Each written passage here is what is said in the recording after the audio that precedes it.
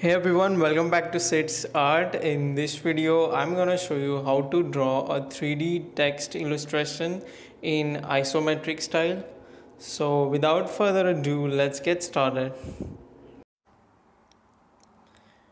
Okay, so let's start by typing some text. It doesn't matter what the text is or what the font is, that's up to you. So I'm just gonna go with the sans serif and I will just make it bold. Now this object is a text, and if I want to separate these letters, I cannot do it if it's text. So I will select this and go to path and click object to path. Now you can see here it says group of 4 objects. So all I have to do is go to object and click on the ungroup. Now we have all the letters separated and we can proceed with this one. So now what I'm gonna do is I'm gonna transform each of these letter in different planes of isometry. So I'm gonna use SSR method for that. If you haven't seen that video, then I recommend you go and check that video because I have explained everything in that. So first I will select the C letter, go to object, click transform, and the first step is to scale it by 86.602%. Click apply. In fact, I'm gonna need to scale everything, so I will just select all the letters and scale by 86.602%. Now I'll select the C letter again, go to skew. So I'm planning to transform this into top plane, so I can skew it in any one direction and then rotate it in the same one. So 30-30, and there we have our C in the top plane. Then this one I want to transform it in left plane, so I'll click apply, like 30 degrees skew, and then rotate it in the opposite direction. Now instead of doing same thing again for this one, I will just select this and press Ctrl D to duplicate and then just flip it horizontally. So here we have another O in right plane, and then I'm gonna repeat the same process for L, and I will transform this again in top plane, so -30 and -30.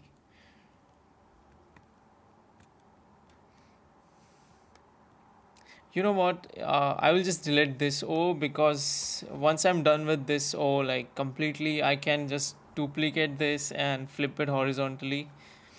So yeah, now I'm gonna give this 3 letters depth. So let's say if you want to give each letter of depth of 50 pixels, let's see how it will look. So press Ctrl D on the keyboard, and now we have a duplicate C. So go to move and let's see 50 pixel vertical movement. No, I think I should increase it, so I will try 100. Okay, that seems fine. Now I can do same with L, so I'll press Ctrl D and duplicate this. So we have another L here, and then I will move the duplicated object 100 by 100 pixels vertically. Now this we could do because these two were in top plane, but we cannot do the same for this O, and the reason is this is in left plane, so if we have to move this by 50 pixels, it will be in this direction. I mean by 30 degree. Wait, let me show you. So yeah, it will be in this direction, which is 30 degree from horizontal plane. So that we will do later on.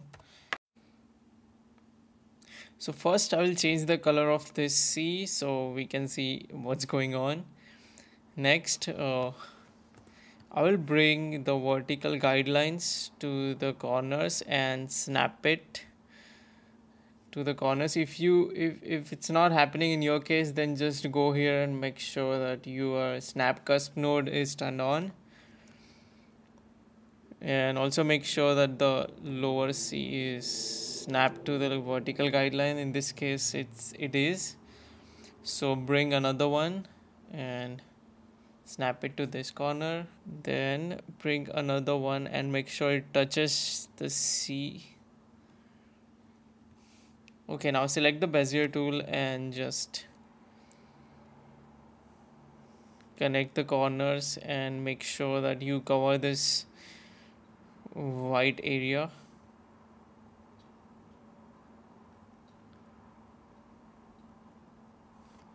Then press T on the keyboard and give it the color of background. So, and then lower that object. Okay, now here is one more thing. Like, let's see if you want different color here and different color here.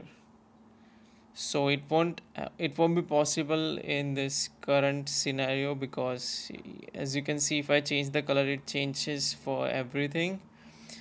So if you want to keep this separate, so then what you can do is just select this C, press Ctrl D, so you can duplicate it, and then press Shift key on the keyboard and select the lower object, go to path and click division. Now you have a separate object here. So now you can give this one a different color and this one also. And that's how to do that. By the way, this newly created object has a stroke, so I'm just gonna remove it.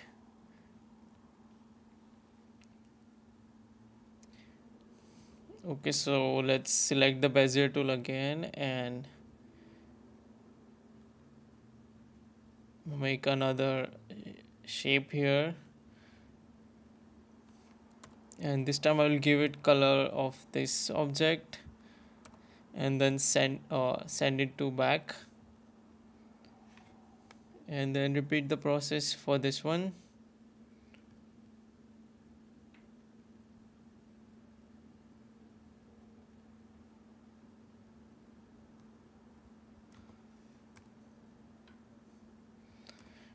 And I'll get rid of the stroke bend. Same for this one.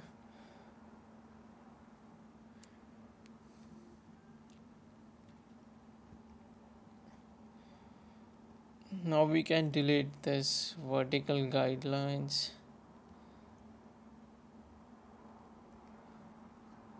Now if you see any anomalies anywhere, so you can just fix that by using node tool.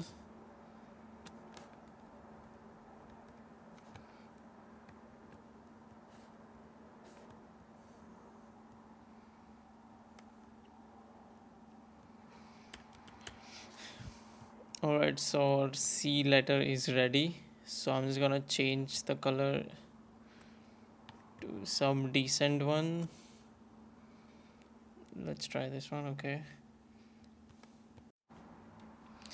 Okay, now let's work with the O. So if you remember, we have set depth of each letter as 100 pixels. So we have to do the same for O. So for that, I'm gonna use Axonometric grids. So go to grids, select Axonometric grids, click new. So we want depth of 100 pixels. So first select the unit as pixels, and spacing in Y, let's set it to 20. So in that way 5 grids will give me a width of 100 pixels. So press enter, and now let's zoom in. I will once again change color of this over to something else and press Ctrl D to duplicate and give it some different color. Now what I'm gonna do is I'm gonna align this O to any one grid line at the origin. You can see here this one,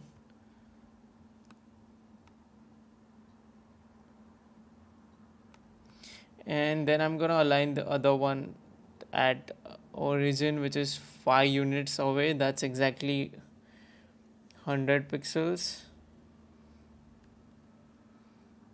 So now we can and make a line.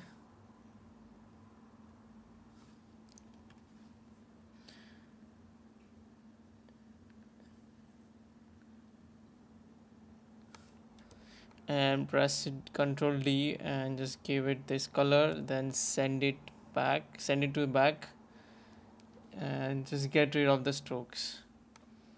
Now I'm going to repeat the same process for the bottom one, but you can see it's not aligned. So what I'm going to do is I'm going to select all 3 objects so I can move everything and align this orange one with, okay, wait, grid intersection is bothering me, so I'll turn it off for a second, and then align the bottom with one of the origins. And by origin I mean the intersection of major grid lines. So once the outer edge is touching the intersection, I can go and turn back the snap on and draw another line like this. Then press Ctrl D and give it the color of background. Then remove the strokes and send it to back.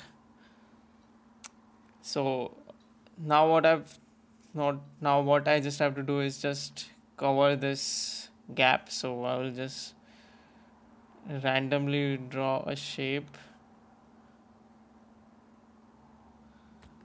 Oops, it went outside. Okay, then press Ctrl D and give the color of the background and send it to back. Now once again, if you want another color for this inner shape, then press Ctrl D for this one, select the shape at the background and go to path and click division. Now we have this separate, so I can give it some other color. Right now I'm just giving random colors, so it's gonna look ugly, but we can fix that later on. So the only thing that's left now is just cover this gap.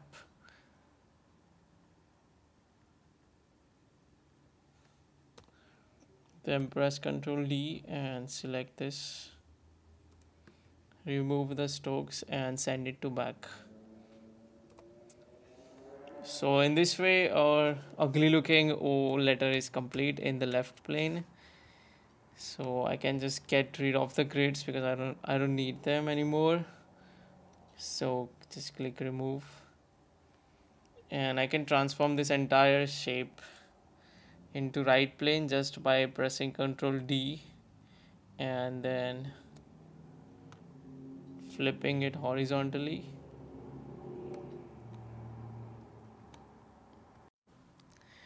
Now let's repeat the same process for L. So I'll just change the color first, then press Ctrl D to duplicate and select the background object, go to path, click division. Now we have inner surface separated, so click here and bring vertical guidelines.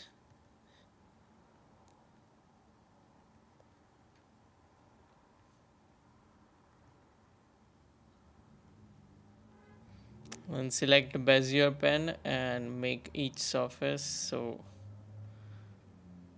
just connect the corners.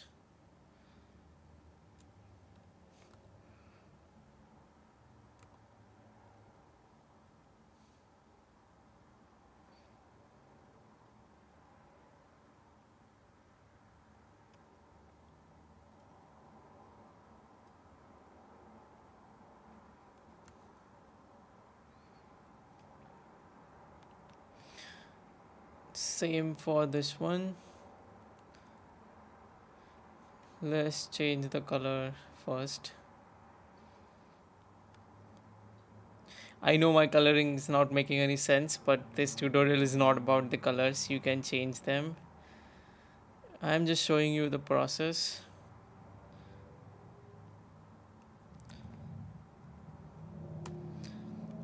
So here we go. Our L is also complete.